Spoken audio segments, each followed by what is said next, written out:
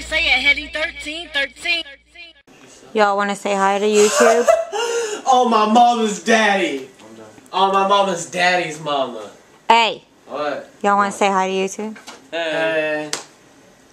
Hey. Just, you know, chilling. It's our awkward first meet, so. Yeah. Don't worry what I'm talking about. Hey people. It's been a very relaxing day today.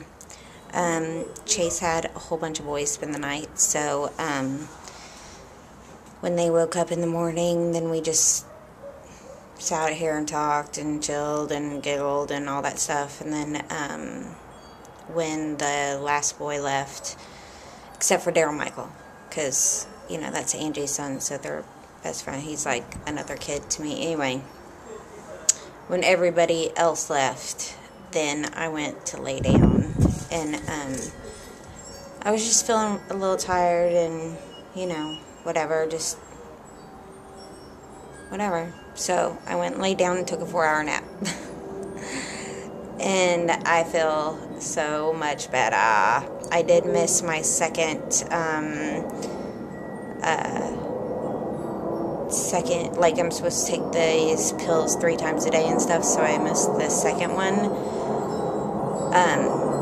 I took the important ones, but like just not the Provigil, the stay awake pill and stuff, so I don't feel as, I mean, I feel jittery, but not as jittery, and, you know, all that stuff. And then I had the shower yesterday, so I still feel so much better from that.